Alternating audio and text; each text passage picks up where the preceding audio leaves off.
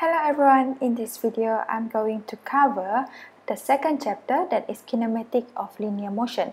So kinematic of linear motion is a study of motion of an object without considering the effect that produces the motion. So there are two types of motion. The first one is linear motion and second one is projectile motion. So in this video we're going to concentrate on the first part. So here are the learning objectives. The first one is to define instantaneous, average, and also uniform velocity and acceleration. And the last part is to discuss the physical meaning of different types of graph. Okay, let's start by defining the instantaneous velocity.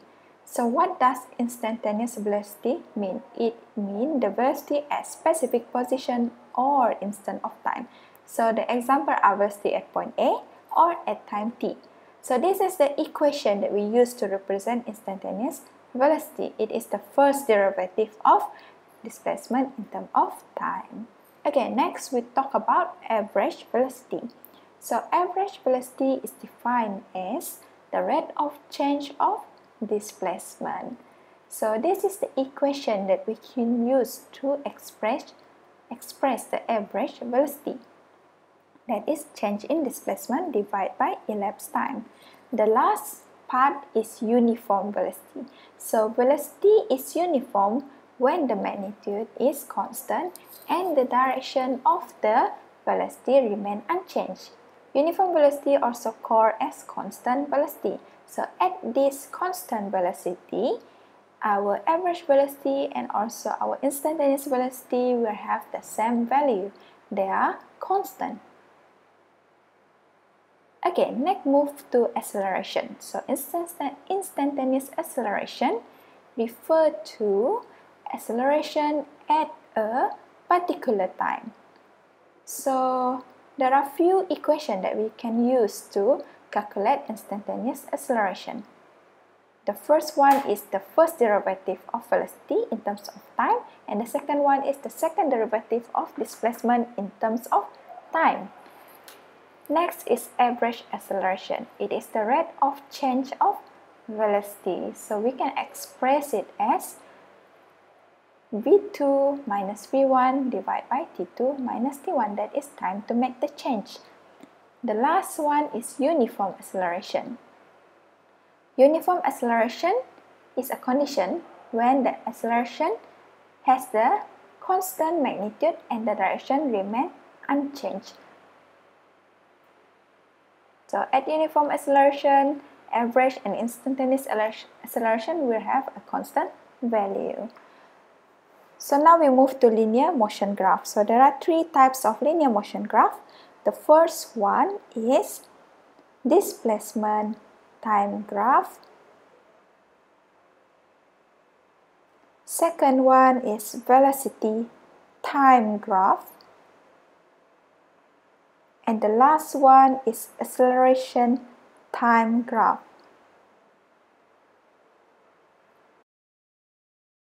Okay, let's first look at displacement time graph. So the gradient of displacement time graph refers to velocity. So the first graph, since the graph is a straight line, so it refers to a constant velocity. Next graph is an increasing graph. So this means our velocity is increasing, and at each point we're going to have different value of velocity. So how to get the value of velocity? By the first derivative of displacement in terms of time. Okay, so this main object is accelerating. Next graph is a decreasing graph. So at point B to C, we're going to have zero velocity, as it a straight line. Okay, so it is a decreasing gradient, decreasing velocity, and the object decelerate. Okay, next move to the second graph, that is velocity time graph. So the gradient of the graph refers to acceleration of the object, that is dv over dt, the first derivative of velocity in terms of time. So the first graph have a zero gradient. This means it has a zero acceleration but a constant velocity. And the area under the graph refers to the displacement. Okay, next we move to our second graph. Okay, so the second graph we can see the gradient is constant. So at each point you're going to have the same value of gradient. This means the same value of acceleration, but the velocity increasing uniformly. The last graph refers to velocity decrease uniformly and has a constant deceleration. So next we move to the last graph, that is acceleration time graph. So the area refers to velocity. So the first graph we can see there's no area, so there's no velocity, and the acceleration equal to 0. Okay, so for the second graph we have a constant value of acceleration, so this means the object is under constant acceleration with positive value, and the last one, the value of acceleration is negative, so this means it's under deceleration at a negative value. So that's all. Thank you.